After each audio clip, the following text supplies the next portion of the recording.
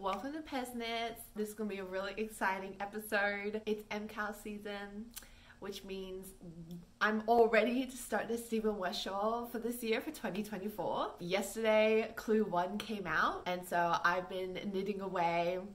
Because I'm in Australia, it came out in the evening, so I had an opportunity to do some like late night knitting to get started.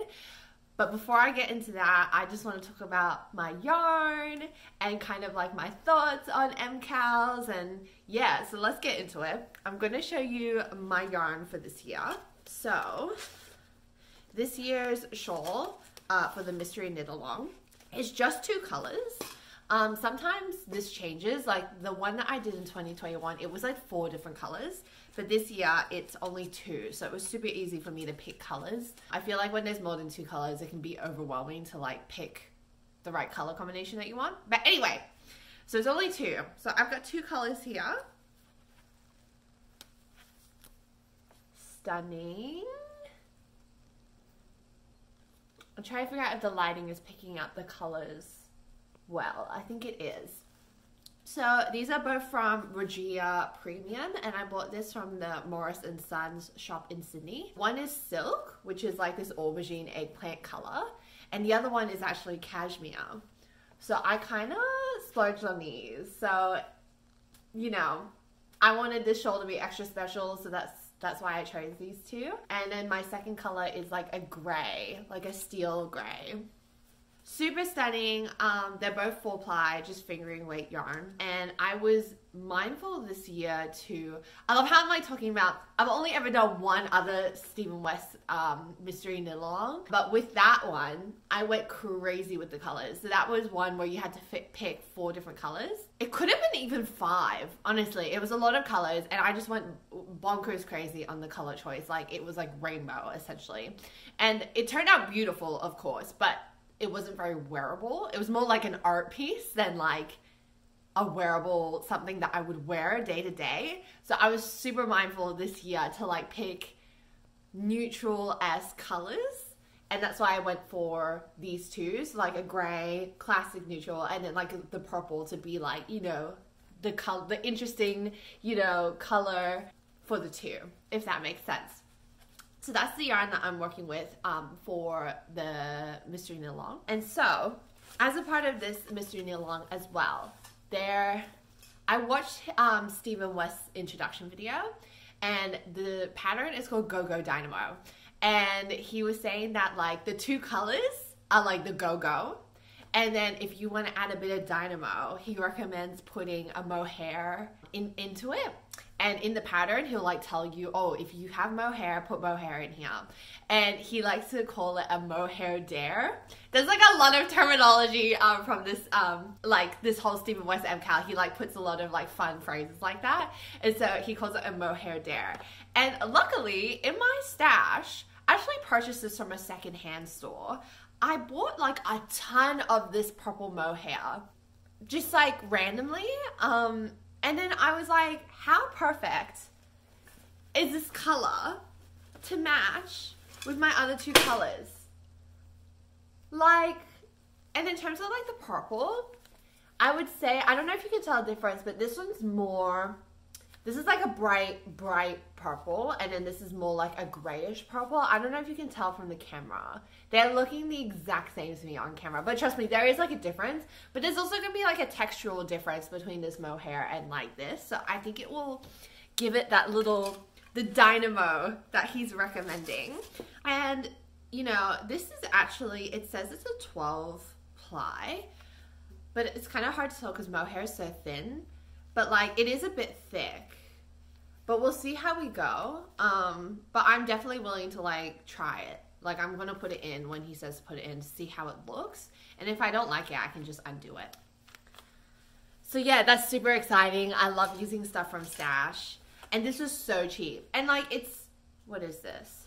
Yeah, it's like 92% mohair, 4% wool, 4% nylon. I got this for super cheap. I think I got like 12 balls for like $15. But you can tell like it's pretty, I feel like that's pretty old from the labels. It must have just been in someone's stash and they donated it. But anyway, that was such a steal, and I'm so glad I get to use it in this shawl. Okay, so I was able I'm going to talk about the pattern a little bit. So I was able to take a look at the pattern. So what's really great about the Stephen West MKALs is that he uploads a full YouTube tutorial for every clue that comes out. And so for the next 4 weeks, there's going to be one clue that comes out. And that clue, it usually involves like 2 or 3 sections. This one involves 3 sections. And he uploads a YouTube video alongside of it that takes you like from the very beginning to the end of the clue. So that, you know, if there's something that you're confused about, you're able to watch him. And I feel like there are 2 ways that you could go about this. Because obviously, since it's a video tutorial, you could skip to the end of the tutorial to see what clue 1 looks like. And I've decided not to do that. I'm going to do like true mystery knit along where I'm just going to be knitting and then like trusting the process and like not looking at what the end of the clue looks like. So that's my plan. But I know that a lot of people do it differently where they'll skip to the end to see what the clue looks like. And that's also helpful if you're wanting to like coordinate your colors. And I feel like it's more important when there's more colors as well, because maybe you have like a favorite color, and if there's a section that's bigger, you'd want to use that color. Anyway, so I'm not going to do that, but it's so tempting. It is so tempting to skip forward. And I was looking at the sections, and like it gives you a little name for each section. So you're able to get an idea of what it's going to like look like, but you don't truly know. You're just basing it off of like the name of the section. And already I'm doing section 1 right now. And already it's just like, I'm just like thrown. I'm thrown because like, you know, it's just so exciting reading this pattern. You're like, what the hell is going on? Like you don't know what is happening. And I'm like reading it. I'm like, where is this going? So I'm so excited. So anyway, like I said, I was able to start knitting last night. And so I have a little bit of knitting. Spoiler alert, if you do not want to spoil it, don't watch this section. But I will be showing it to you. Mind you, I haven't finished section 1. This is a part of section 1.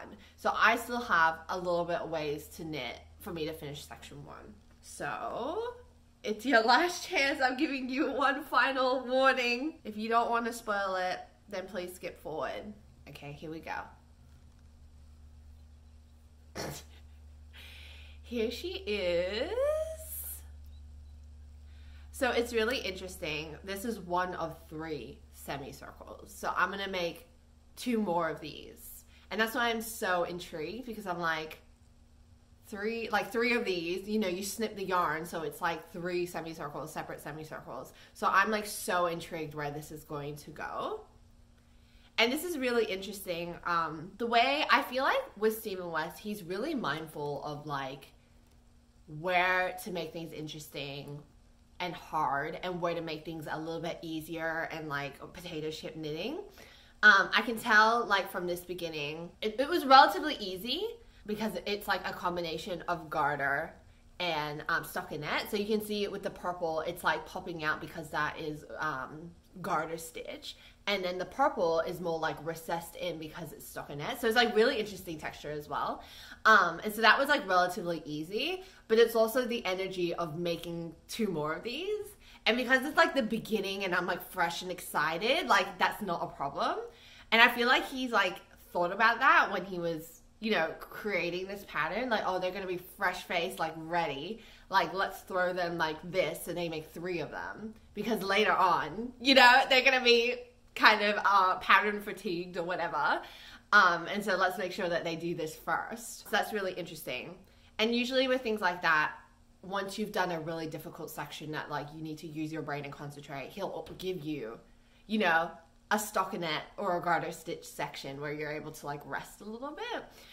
So anyway, I'm super intrigued. I'm super excited. I'm going to keep knitting on this. I have a couple of more stripes to go on this semicircle before I move on to the next semicircle.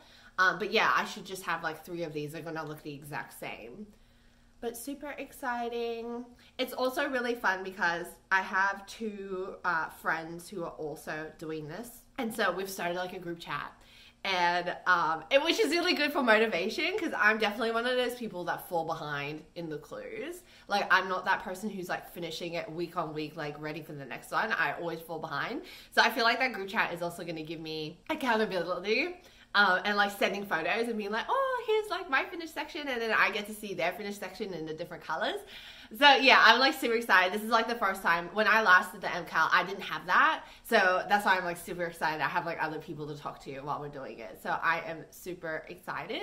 And I'm going to finish the semicircle and keep on going with the other semicircles. Wish me luck.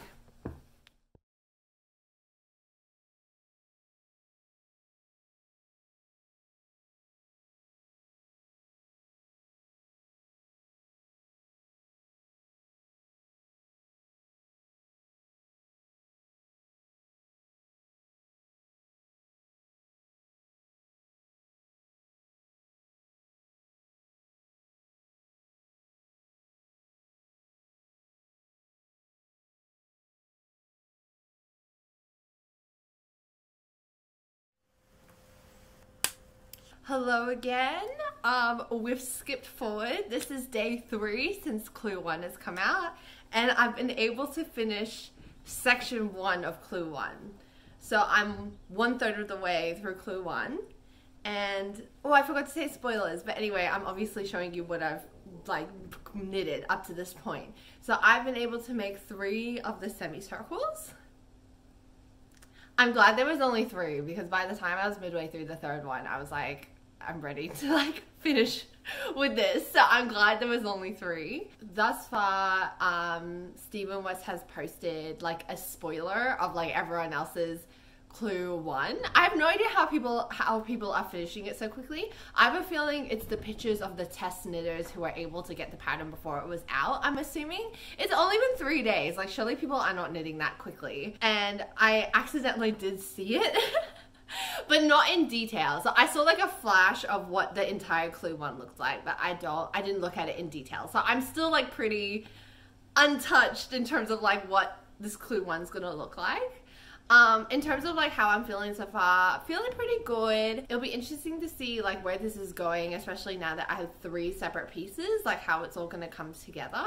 I was talking with like my friends who are also doing this pattern, and we're like, it's really interesting to see their color configurations, because you have a contrast color and a main color. And for me, I made the gray the main color, because in my brain I was like, gray is a neutral color, so that'll be my main color, and then the purple is more like my contrast color, like my pop. But one of my friends did it the other way around, where she had like the color pop, like the darker color as the main color, and then the lighter color as the contrast color. Anyway, so like even though the pattern's the same, the different color configurations, light to dark, makes it look really different. Like, I feel like the way I've done this, it makes it look like a target, like how the dark is like recessed in, so it looks a bit like a target. Anyway, feeling super good. I'm really excited to get into the next section, which is called garter stripes. So I'm excited, because garter, I love garter stitch in terms of like knitting it. So, and I'm hoping like it will be me putting like these 3 pieces together. I'm assuming. I don't know, but I'm hoping that's what's going to happen in the next section. So wish me luck. I'm going to keep on knitting.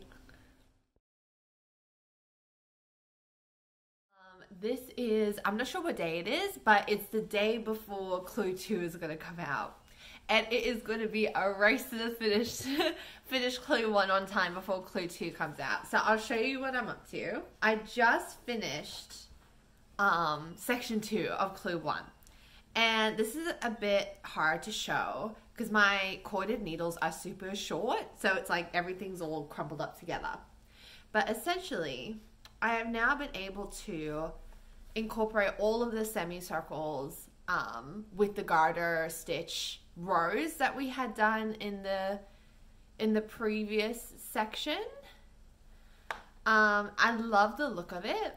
I have to confess though that during this, like the garter stitch border, like these sections here, I was losing a bit of motivation, and like, just like as a reflection, starting it was difficult only because I wasn't able to pick up on like the pattern repeat. But then after like the first section, it got way easier. But like in the middle of the first like garter stitch border, I was like, okay, I need some motivation. I'm just gonna have a little quick peek at what clue 1 looks like, because I initially promised myself I wasn't gonna look, but I was liking some motivation in the moment. So I was like, okay, let's skip forward in the YouTube tutorial and look at it.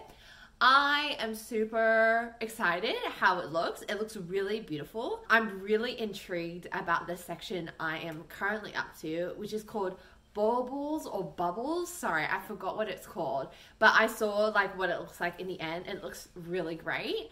I'm super intrigued. I have a feeling this is going to be absolutely massive, like a massive shawl, because obviously I don't really know if this is the bottom, if this is the top. I'm assuming that this is the bottom, and we're already starting with so many stitches. So anyway, super exciting.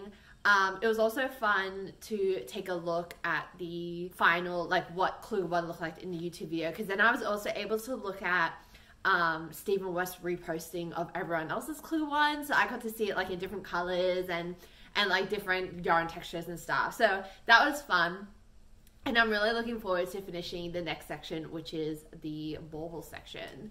And I'm finally happy that I'm knitting in all of one piece rather than separate pieces, but there's so many stitches, so we'll see how we go.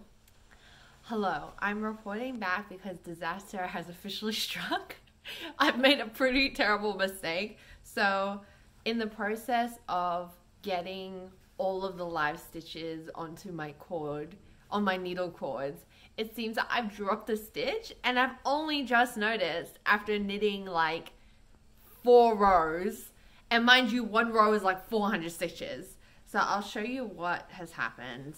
I'm so angry at myself that I didn't notice. So I put the drop stitch on this stitch marker so it doesn't keep on unraveling.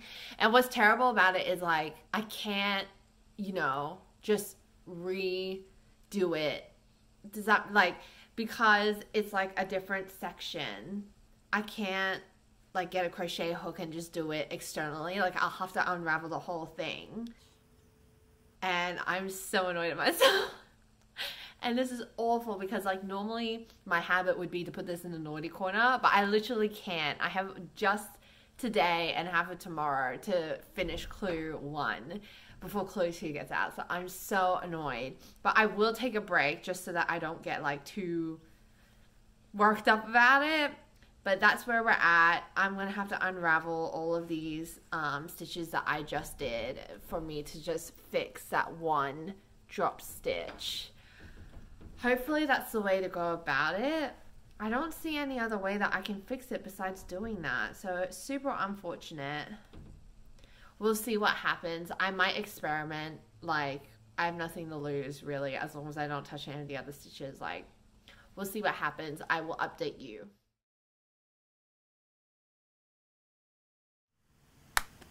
Hello, apologies for the new angle. I don't have my like normal stance. I've had to improvise. So I just finished clue 1 and clue 2 came out yesterday evening. So it hasn't been out for long. So I just wanted to show you my clue 1, which is right here. I'm so annoyed at my cord length. It's really difficult for me to like show it because it's like all bunched up. But essentially, I finished the little cute bubble section, which I adore. Oh, it reminds me of, what's it called? Bubble wrap? Because you're able to like push in the bubbles and then like push them back out, which I think is really fun. It reminds me of like those fidget boards that is really popular with like the bumps that you get to press in. Anyway, so really cute. The way that it was knitted though, like the actual technique, terrifying. Actually, while I was doing it, I feel like I've done something similar before in his shawl that I did, whose name, Shawlography. I'm sure I did this in Shawlography, so I'm gonna go, when I get home, I'm gonna check my shawl to see if this is in it, because like, it involves dropping like heaps of stitches, like on purpose, which is why it was so terrifying. And I'm sure I've done that before, something similar, so I'm gonna go home and check. Hi, Editing Presley here. I went and looked for my Shawlography, and I think these little orange bumps here are like the same technique that I've done in this year's shawl.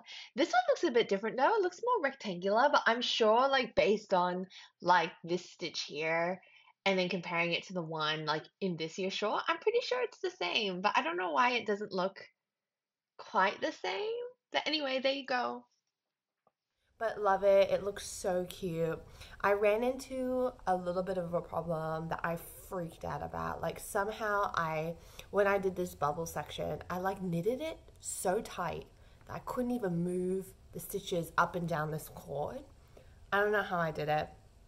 I just like fought it. Like I literally like was fighting with the shawl to get all its stitches up to the end so I could do like my final 2 rows. But it looks fine. But in the moment I was freaking out because like I was agitating the yarn so much that it was getting like really fluffy. But it's like, I don't mind a fluffy shawl. Like it's just gonna be nice. It's gonna be warm. So I'm glad I made it through. I was genuinely thinking I was gonna have to rip back. I'm glad I didn't. Like that was me being on panic mode thinking I had to do that. So yeah, super happy with it. It's looking gorgeous. Like I think it looks crazy. My mom actually looked at it and was like, that looks so complicated. I'm like, it really isn't that complicated. It hasn't been complicated thus far, but it looks really impressive. So with Clue 2, I did take a sneak peek, and the reason why I did that is because we're up to brioche sections. Now, I've never done brioche before, and what's really good about the Stephen West shawls is that they'll give you a brioche, like a brioche option and then a non-brioche option. And I've usually taken the non-brioche option. This year, however, I think I'm going to give brioche a go. And the reason why I'm going to give it a go is, number one, it includes like the mohair dare. We're going to be including like the mohair dare in this section. And I took a look at like the end of the clue and I really liked how his mohair dare looked in the brioche. And I was like, oh, I want that. So that's reason number one. Reason number two is that there's actually sections of brioche and that bubble that we've already done. And so there's 2 of each of those sections. And so I'm thinking, well, I can attempt doing the first section as brioche. And if I think it's too hard or too frustrating, I can then do the other section in the eyelet option. That's like the alternative option. So either way, I'm going to give it a go. I might not necessarily do all of the sections in brioche. I might just do one of them in brioche and then give up and then swap over to the easier option. We'll see. But anyway, I just wanted to talk about my mohair dare quickly. I'm not sure if I mentioned this, but this is something that I picked up at an op shop. I literally have like 15 balls of these, which is insane. I think I'll just need this one for this project, but it's funny because I just had it lying around and it like matches perfectly like with my colors. Like that was a complete coincidence. So I was just really lucky that I had that lying around. I didn't have to buy this mohair. It was already in my stash. And this is like a 12 ply. Of course I've taken the label off so I can't show you what it is. Let me just quickly go and see if I can find it. Okay. Let me put it on. I'll put it on so we can get the full effect. Here it is. This is the Cleckheaton Mohair in a 12 ply. So Stephen West recommended a lace weight mohair. And even if it says 12 ply, like, I don't know what I'm trying to say, but like if you ignore the fuzziness of it, it's kind of like the same thickness as my fingering yarn. So I'm like, hopefully that doesn't like mess it all up. The fact that it's like so thick, because the fuzziness will add to the thickness of it. Like, and I'm imagining doing the brioche. Hopefully that won't impact it. We'll see, but I'm still gonna do it. Like I'm gonna use this. I'm just kind of worried about, because it's like the contrast color within like the brioche. I don't know, but I think if it's thicker, it might be able to show a bit more obviously in the brioche. I don't know. We'll see. We'll experiment. Like if I don't like the look of it, I can always just rip back. I just don't want to do that. But if it's like worst case scenario, I'll just rip back. But yeah, super excited for the next section. I appreciate that it's so short. It's really only, like last one we did like all this stuff and it was like 3 sections of different things, but now this upcoming clue, it's like 2 techniques, and then 2 rows of each of those techniques. And I think he did that because like brioche just takes a long time. It's really fiddly.